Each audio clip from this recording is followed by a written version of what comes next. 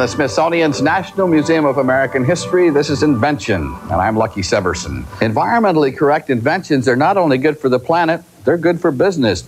A New York developer has discovered that people will spend their vacation days and dollars in places that have all the comforts of recycled tires, old newspapers, and used glass.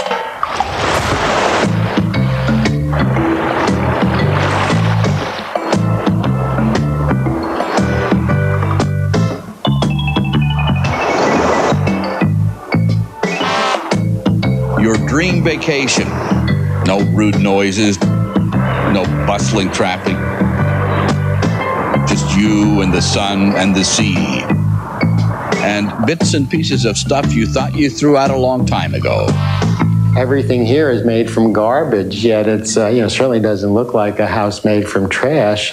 Here, every single thing in this room is environmentally benign. And then if you look right above you, you can see the Homasote roof sheathing. That's a product made of 100% recycled newspaper.